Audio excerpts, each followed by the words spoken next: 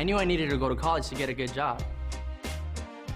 When I was growing up, my family didn't have a lot of money. In high school, some of the other kids would drive by in their nice cars, while I was riding my bike wearing my older brother's hand-me-down clothes. But I didn't really mind because my goal was bigger than those things. My family wanted me to go to college, but didn't have the money to help. So I talked to my guidance counselor at school, and he told me about federal student aid. They have over $80 billion to help kids like me go to college.